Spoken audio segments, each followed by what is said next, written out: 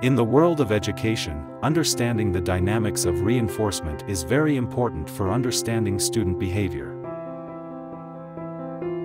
However, it's not just about what we reinforce. The art lies in the timing and frequency of reinforcement.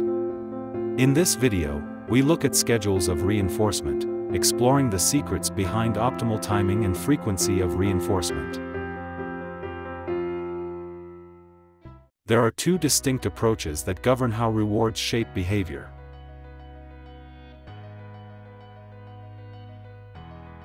Continuous reinforcement, as its name suggests, is straightforward: give reward every time a specific desired behavior is exhibited.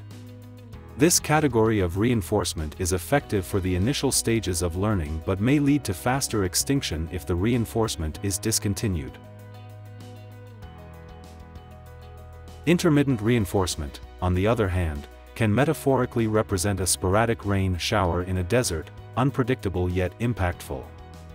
In this approach, reinforcement is delivered after some, but not all, occurrences of the desired behavior.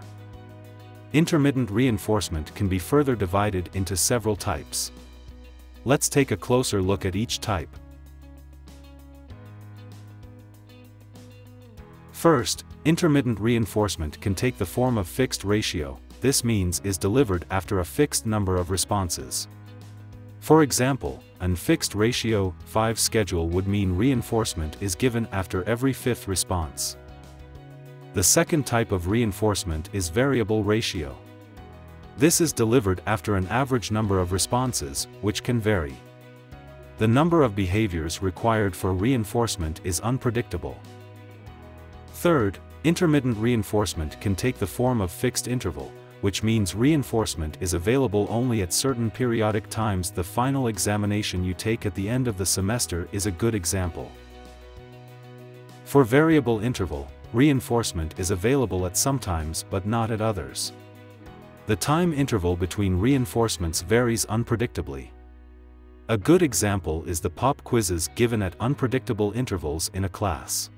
Each schedule has its own effects on behavior, and the choice of schedule depends on the goals of the experimenter or the context in which the behavior is being modified.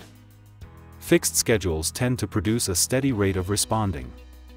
Variable schedules tend to produce more consistent responding, as the uncertainty of when reinforcement will occur keeps the behavior persistent. Ratio schedules typically result in higher response rates than interval schedules. The time and frequency of reinforcement can have a significant impact on student engagement, motivation, and overall learning experience. So let us see how these reinforcement schedules can be applied in a classroom setting.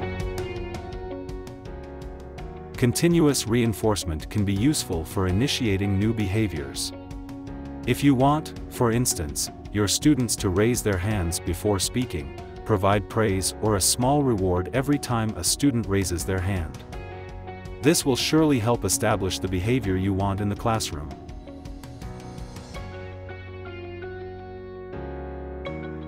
Fixed ratio reinforcement is suitable for tasks that can be easily quantified.